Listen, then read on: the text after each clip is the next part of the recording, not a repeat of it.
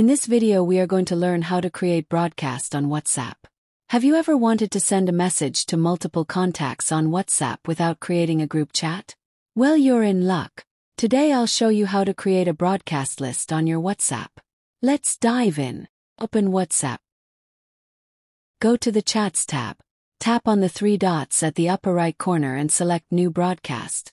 Select the contacts you want to add to your broadcast list. You can search for them by name or scroll through your contact list. Once you've chosen your recipients, tap on this checkmark icon. You can give your broadcast list a name by tapping on the three dots at the upper right corner. Then tap on Broadcast List Info, then again tap on three dots and select Change Broadcast List Name. This helps distinguish different broadcast lists you might create. Now your broadcast list is created. You can start composing your message and send it out to all the recipients on the list.